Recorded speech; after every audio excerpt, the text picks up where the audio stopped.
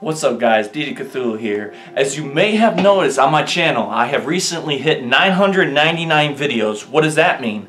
This one's the 1000th.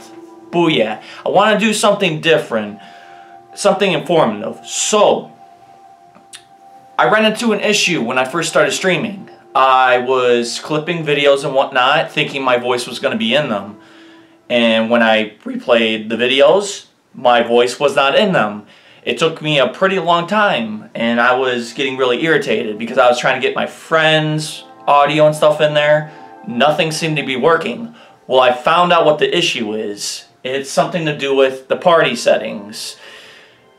And this is something that a lot of you struggle with, especially people I play with. So I wanted to do a little bit of a tutorial.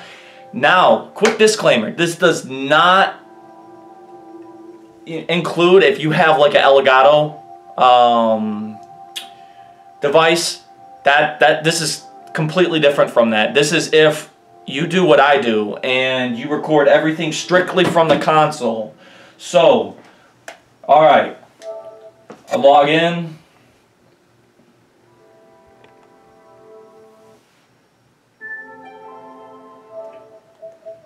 You're gonna go to party. Hey, I'm gonna zoom in a little bit. Okay.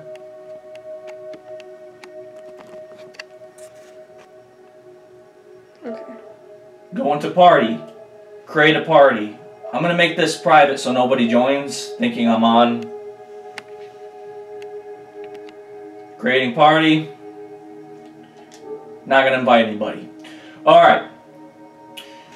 In this menu, make sure you go to party settings. From party settings, you have party privacy, adjust mic level, adjust audio mix, chat audio, allow your voice to be shared, and frame rate for share play. Okay, kick me out of the party. Awesome. Okay, let's try that again. I don't know what's going on with the internet connection. Okay.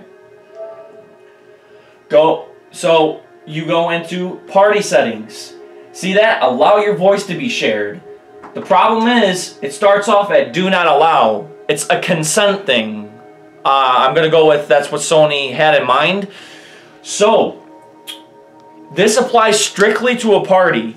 Make sure that your friends, if you want their audio in it, if you want your audio in it, put it on always allow. You can put it for allow for current party, but then it goes back to do not allow. So always allow, it stays on always allow. So within the party, let's say you're broadcasting gameplay or you're recording a clip like I do. At this point, anybody that is in this party needs to have that setting to always allow, so it will record their voice and whatnot. This does not work if you go into game chat. Yours will record, the person recording, but not everybody else's. It's very important when you're making content that you make sure that everybody's on the same page, because you'll have what happens to me sometimes. It will seem like I'm talking to myself, but in reality I'm in a party and I'm actually communicating with my teammates quite a bit.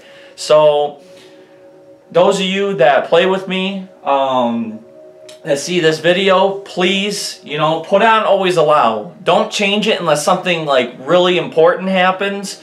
But even then, you can just turn off your mic and nothing will be recorded. So there's really not too much of a reason to not keep it on always allow.